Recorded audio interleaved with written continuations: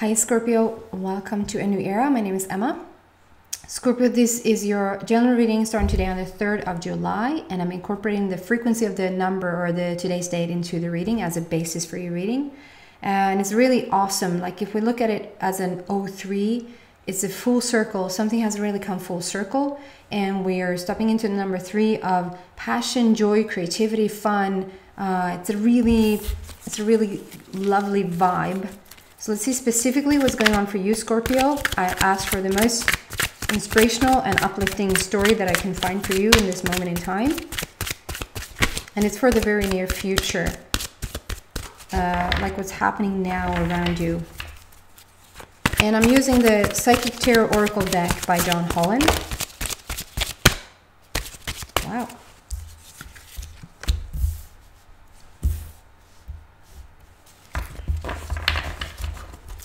Number 6 and 15, that adds up to number 6. Interesting. I do apologize, Scorpio, that you're... Am I on time now? Maybe I am. I'm so used to apologizing for not posting at the right time when I'm supposed to. I'm doing a lot of healing work lately, and that's been my priority. And so these readings has come a bit second. Okay, I can't talk because, oh my goodness. What are you doing, Scorpio? Good things. Wow.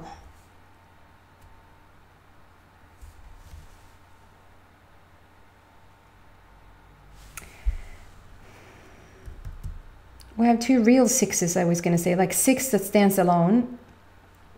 But we also have 15 that adds up to number 6. So you are...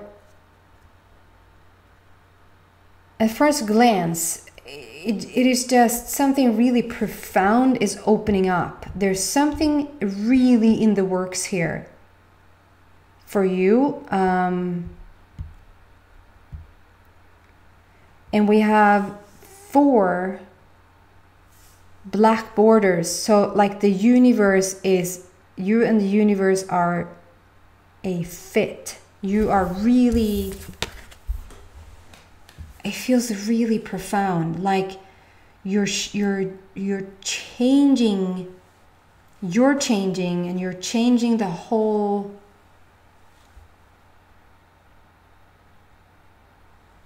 Okay, one thing at a time. So there's something about you've so much come into alignment with yourself. Let's start there, because that's the number 6, and this is the 3rd eye chakra.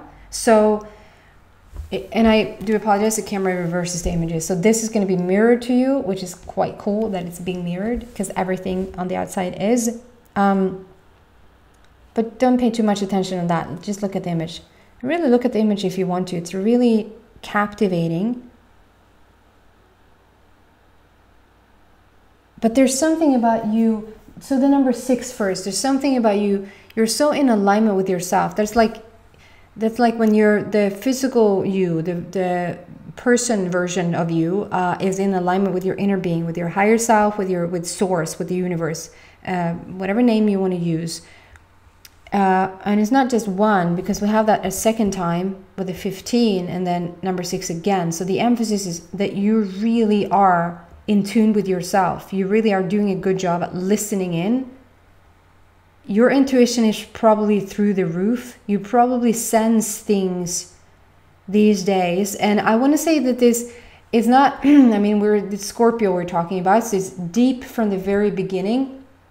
You're sort of bound almost to feel everything. But it's one thing to feel everything and a completely different thing to listen. So you might feel and have all these signals like bombarding you, and you might feel them and you might feel like that's too much, and so you want to turn it off instead of saying, wow, that's cool, I'm going to really listen to this. But I feel like this, because you're so in tune with yourself and you're sort of really connecting in with yourself, you're not just feeling it, you're listening. So 3rd eye also, on top of that, 3rd eye, strong activation here. you might be seeing things out of the ordinary. You might now discover stuff that you might be drawn to new things, finding new teachers. All of a sudden, this work of this person that you never heard of yesterday, you've never heard of them, and today maybe you're stumbling around on YouTube, and all of a sudden this guy or girl shows up and they have this program and you're so drawn into it instantaneously. It's like your third eye wants to, sometimes this looks like it's just a blend of the symbol and the light behind it, but this is like it wants to burst through. It looks like it almost is waiting for permission from you to just say, okay, we're gonna go. And it's like it's just gonna open up. I also see this like you're honing in light from a lot of different directions right now. It's like light is coming in. It can be through people, it can be through just feeling support. I mean, it can be non-physical as well, that the light is coming from. You can really use, like when there's light coming to earth, or when there's, however this is, it's like a light show going on, and you're really using that. It's like, I see this, yes, one way of looking at it is like it's bursting through this symbol, but another way is that I see that it's like you standing here, it's like it's being sucked in. Things are, you really are a magnet right now. You really are the center of love, I want to say, and completely understanding that love is the ingredient for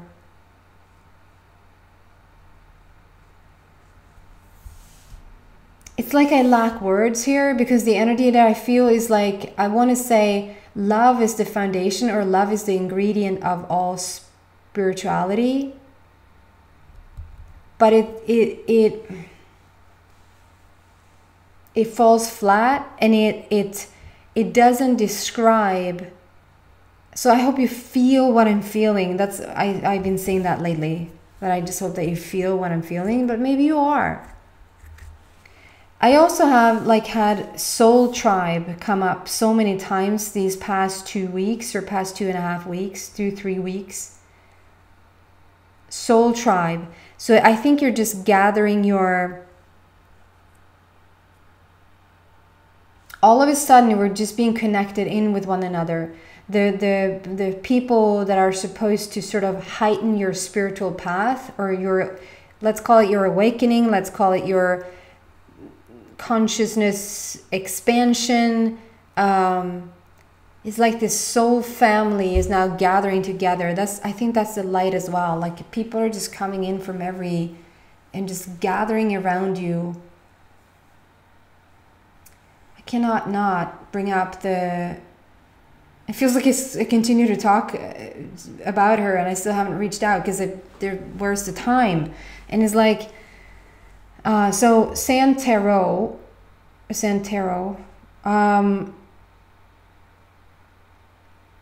long story short, it started with like a bird story on her. It started with me.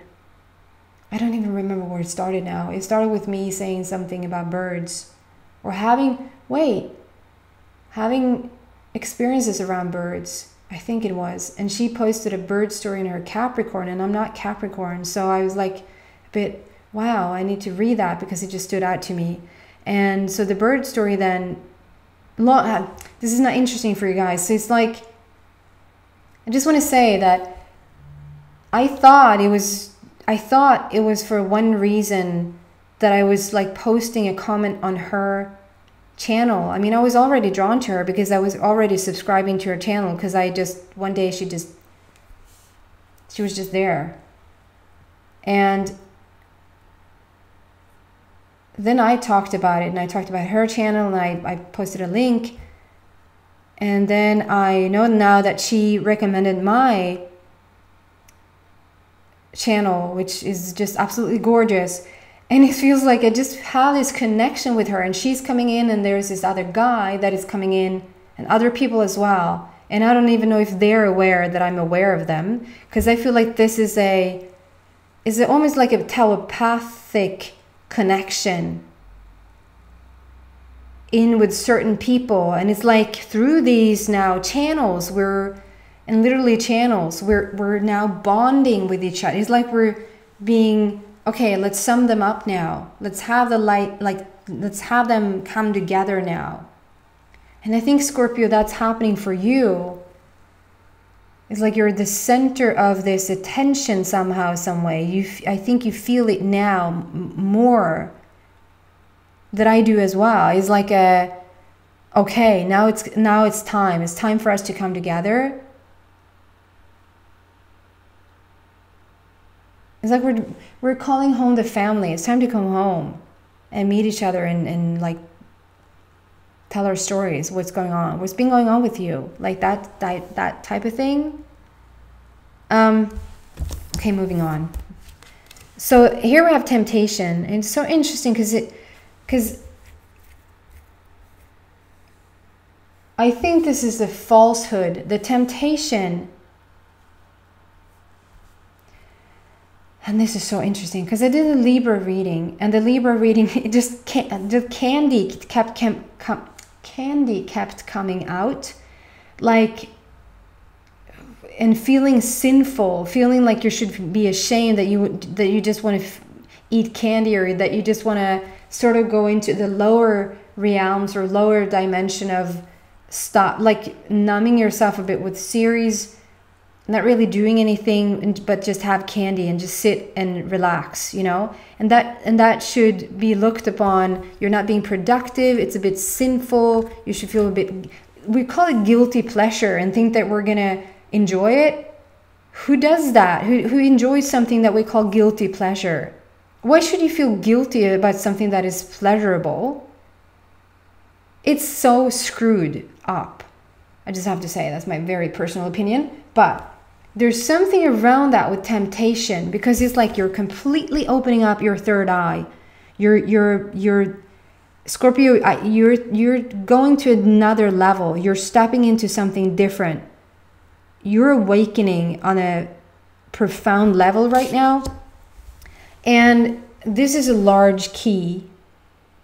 We have a new beginning with number 1 and 5. For me, I know it for a lot of people it means something different. I think it means something different in tarot, but for me it's like all about change and life path. You're changing your life path, and then adding that up, we have a number 6 again. So strong love for the totality of you, and this temptation.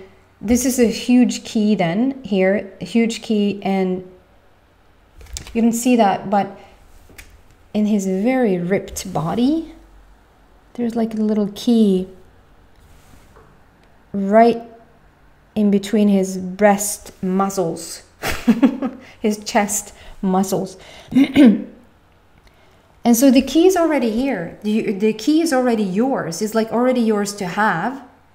But it's something about, okay, now, because I feel like these two are they're so connected to each other.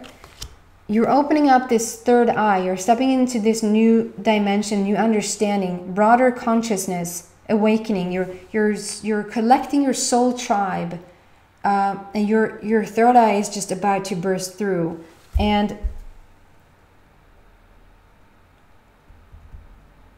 it's like you want to reach out for this key, for this huge key that is going to really open things for you. And it's being called temptation. So there's something about feeling guilty that is just a social, so stupid thing that we've put on, like, you shouldn't feel. Let's go there. Sex, for instance.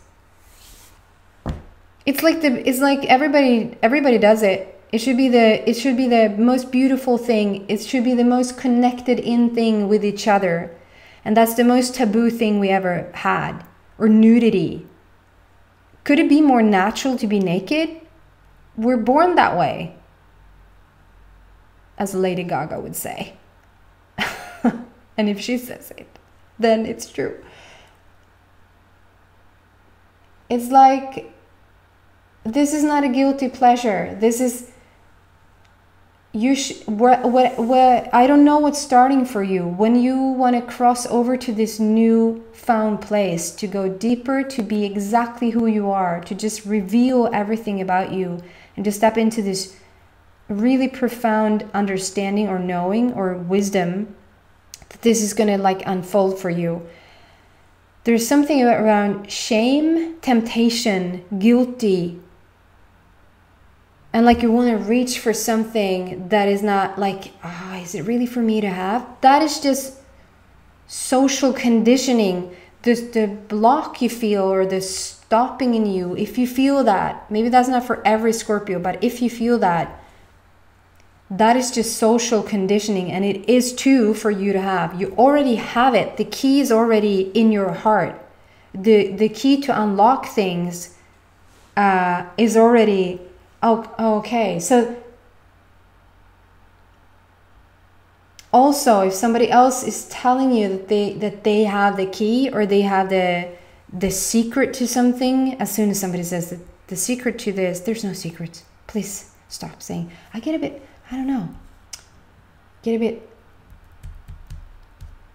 not upset, but I get invested in this. I get a bit like, Scorpio, just go do what you feel now is time to do, and just don't let any other outside source or force compromise that energy. And don't let my complicating things around it complicate things for you either. 14. When you know that, okay, wait, I have to go back, sorry.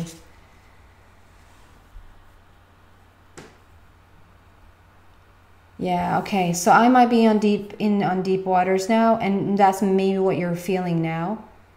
That's how you feel it, like you're on deep waters. It's like you're reaching for something that is not yours to have, but it is too for you to have. So this is like Christianity. I'm going to completely be honest and say, I do not know a whole lot about religion. I just don't. And I was brought up religion-less. So it's like, okay, it's only for Jesus to... I even lost a friend over this in the past, because we got into an argument about how I said, if Jesus could walk on water, I could walk on water too. Okay? And she was like, you're not to take that in your mouth. Like, you're not to compare yourself to Jesus. I was like, why not? That's exactly what he's saying. He's saying exactly that, to do exactly that.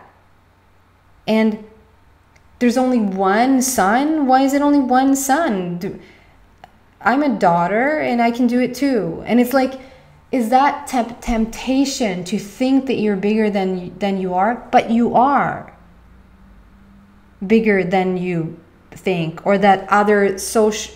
This is not even social conditioning. This is religion at the top.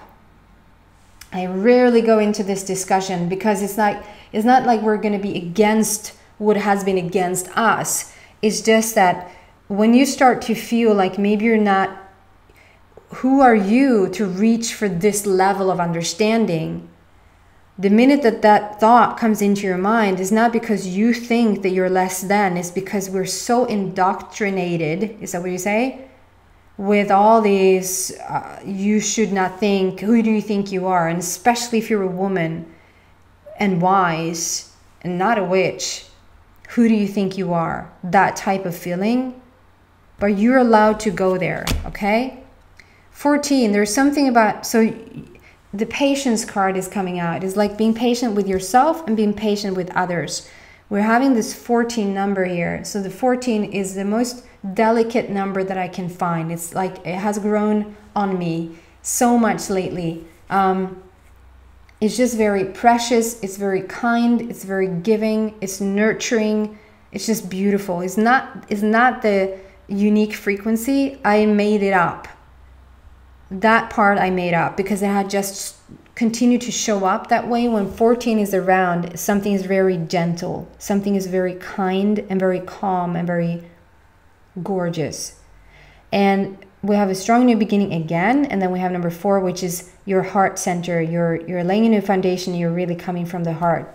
You already have like this is you understanding the whole cycle. This is you sort of putting everything, like putting bits and pieces together and really getting the universe, creation, and your place in it. But it's like you have this little seed here. It's a little non-physical seed that has already burst into this beautiful flower. There's the magnolia again. I think that's magnolia. And it's like, okay, so you got this with the non-physical and how it turns into a manifestation. But it's like, let's go further now. Let's take this further now. Be a bit patient with yourself there and be patient. For some reason, I want to also say be patient with others as you do. Take it further. That's going to move you straight into victory and success. Here's the third, number 6. Alignment with yourself.